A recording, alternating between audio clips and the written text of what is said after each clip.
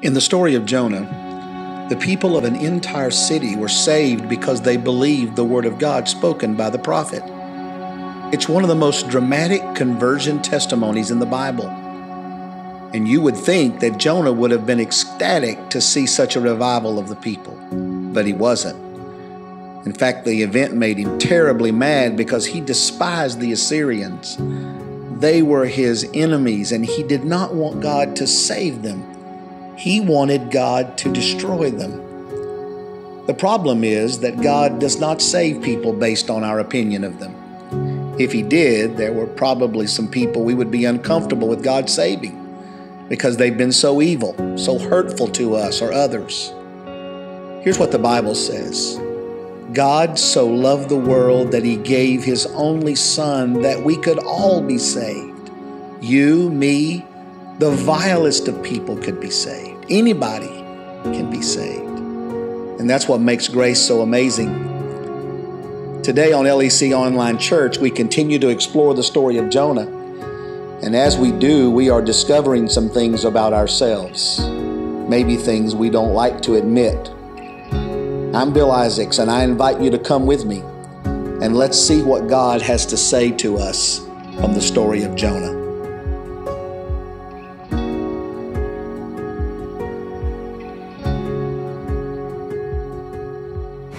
We are halfway through our Jonah series as we are learning the lessons about Jonah, and I think that there's some very valuable lessons that we've been learning. And so I thought as we get started here that we would take a look at the three very important lessons that we're learning. The first lesson that we're learning is that God's love extends to all people, regardless of whether we like them or not, or whether we're comfortable with them or not.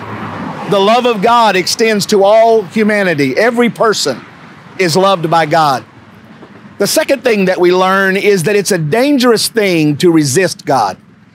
It's a dangerous thing to fight against God. And what we see with Jonah, he just fights with God all the time. He never can get settled that he has to do things God's way. And the third thing that we've learned so far is that none of us, you or I, can take credit for the grace of God that we've been given, the mercy that God has given to us. It did not come to us because of ourselves. And if we're saved today, if you're watching me and you're saved, the only reason that you're saved is because of God's mercy and because of God's grace. And so I want to read just one verse of Scripture to you now. This one verse of Scripture is found in Jonah chapter 3, and it's just verse 10. That's the only one. It says, when God saw what they had done, how they, talking about the people of Nineveh, had put a stop to their evil ways, he changed his mind and did not carry out the destruction that he had threatened. Let's consider the possibility that someone that you love, maybe your wife or your daughter, has been viciously abused or taken advantage of by someone, or maybe you've had a loved one that was in the World Trade Center when the terrorists flew their planes into the building and thousands of people lost their lives.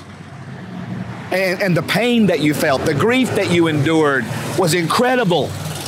And you were trying your best to overcome. And about the time that you feel that you've gotten on top of it, God says, I want you to go to the people that hurt you, and I want you to tell them that God loves them, that I will save them. And you say, I can't do that. Well, then you understand the story of Jonah. That's exactly what God had said. These terrible and despicable Assyrians who had gone into Jonah's land and had abused and killed his brothers. Now God says, go tell them that I'm going to save them if they will just repent of their sins. And Jonah said, I'm not going. And so it was that in chapter 3, after Jonah has spent this time in the belly of the fish, 3 days and 3 nights, and we talked about that last week, and he comes to this place where I think he just basically resigns himself that I can't beat God, so what I'm going to do is I'm just going to do things God's way. He finally gets up and goes to Nineveh. And when he goes to Nineveh and he tells the people of Nineveh the message that God has given, something amazing happens. God saves them. They turn to God. They turn to God in their evil, and they renounce their sin, and God saves them. And when he does, it ticks Jonah off. Now, it may be difficult to understand what it would be like for God to save a whole city. I'm right here in Perry, Ohio, and this little community only has a couple of thousand people, but Lake County has more than 200,000 people. And Nineveh was a city that large, enormous city, over 125,000 people. And the Bible said every person turned toward God. And when that happened, it absolutely destroyed Jonah, because he did not want God to save them. He did not want them to come to Christ. And so as a result, he was forced to be in disagreement with God and to fight against God. This idea of God changing his mind is something, because we don't often think about God changing his mind. We wrestle with that thought, that idea, can God actually, his mind be changed? Well, the Bible tells us that the God that we serve is a God who is touched and moved by human dynamics. The Bible said he feels the pain. He understands our pain, and he's moved by the extremities and the difficulties that we face. So yes, God changes his mind. And in this story, he did. He said, I'm going to destroy Nineveh if they don't repent. When they repented, God did, in fact, spare them from the judgment that he had Jonah to foretell was going to take place. There's another story in the Bible. King Hezekiah was Israel's beloved king, and God sent Isaiah in and said, tell the king to set his house in order. He's about to die. And so it was that when he told Hezekiah, Hezekiah turned his face toward God, toward the wall, and began to pray out to God. And God changed his mind and sent the prophet back in and said, I've heard your prayer. I'm going to give you 15 more years of your life. So God sometimes does change his mind. And the prayers that we pray at times move the heart of God to action and deed. And so it was. You know, the hustle and bustle of this street that's so obvious, and all the commercial stuff that's going on around us is kind of the way life was in Nineveh. It was a busy, hustle, bustle city with commerce at the crossroads of the Assyrian Empire. And yet God moved in with a message from Jonah, and God, in fact, ended up saving that whole city. And it leads me to two very important things that I want to remind you in my message today. Here's the first one. That God's plans are not about making you and I happy. They're about saving the world. It's not God's agenda to make you and I happy. It's about saving the world. That's what God's about. You know, sometimes we can become convinced or think that what we need is for God to do what we want him to do so we can be happy. We even sometimes have the misconstrued idea that God's plans are to make us happy. That's not God's plans. God's plans is to redeem a lost world and bring lost humanity to Jesus Christ. And that's the way it was in Nineveh. No matter how ticked off Jonah was at God, it wasn't about making Jonah happy. That wasn't God's plan. And Jonah didn't get that, and so that's why he's in disagreement. That's why he's fighting against, because he thinks this is about him. I need to remind you today and me today that God's plan is about saving lost people in this city, in Perry, Ohio, in Lake County, Ohio, in all the state of Ohio, in the United States of America, in the continents of the world. The plan of God is to save lost people. That's what the Bible says in John 3:16, isn't it? For God so loved the world that he gave his only begotten Son, that whoever believes in him would not perish, but have everlasting life. And so that promise is yours and mine and every other person. And that brings me to the second point, and that is that the message of Jesus is powerful. It's a powerful message. And where Jesus Christ is preached, where Jesus Christ is proclaimed, just like we're doing right now by way of the internet, this message will be broadcast and literally has the potential to go around the world. But wherever the message goes, the message of Jesus is powerful. Jesus predicted that, I think, and he said, if I'm lifted up, I will draw all men unto me. Now notice what happened, because when Jonah went into Nineveh and he declared the message that God said, repent in 40 days or judgment is going to come, notice what happened. The people responded and they repented, and God relented the judgment that fell upon them. Now I can't get away from this fact, and it's the reason that I ask our team to come out here on this street and film this today. What if God was able and would be willing to save every person in every car that has passed by here while I've been talking? What about every resident in this county? What if everyone in this city were to fall on their knees and call on God? Can you imagine what that would mean if every person gave their heart to Jesus? That's what happened in Nineveh, because the Bible said that even the kings, they responded powerfully, and they declared a fast, and all the people responded. And when God saw them, He saw the sorrow and the repentance. Just like we preached last week, it's not enough just to say you're sorry. There was a repenting in their heart of what they had done, a changing. In fact, the Bible said that when God saw that they turned from their evil ways, that's what repentance is. And that's what God wants from us. He wants us to confess our sins and turn from our evil ways. So let's finish. The Bible said that when Jonah preached the message in Nineveh, the people responded. That's in verse 5. Then the Bible says in verse 8 that the leaders responded. They responded and declared to all the people. Now look, sometimes the leaders in our land, they annoy us and frustrate us. But what if every leader that we had, every president, every congressman, every senator, every governor were to declare a righteous fast and to say to the people of America, we must turn our hearts toward God? And what if people did that? What kind of land would this be? You see, the miracle of Nineveh was the enormity of the reality that God saved an entire city. And when the people responded, then God responded. And that's what happens when we respond. The Bible says if we confess our sins, He is faithful to forgive us of our sins and to cleanse us from all unrighteousness. You see, Jonah's issue is not with Nineveh. Jonah's issue is with God. What's Jonah's problem? It's pride. Jonah was a renowned prophet in Israel. In fact, you can read for yourself in 2 Kings chapter 14, I believe it is. You can read where he is renowned for his prophecy over King Jeroboam. He doesn't want to go back to Israel and tell them, hey, the Assyrians have all given their heart to God and they're just like us. God loves them as much as He loves us. He didn't want to do that. He didn't want to be the bearer of that message. Shame on you, Jonah. Because I would love to be able to announce that everybody who's been my enemy has come to Christ. I'd love to be able to announce that all of the terrorists have come to Jesus. That every God-hating, atheistic person out there has come to Jesus. Wouldn't that be awesome? That's why Jesus died. That's why He came, so that whosoever will. And the mercy of God extends to every person. Jonah's got pride. He's got prejudice toward people that are not like him. God hates that.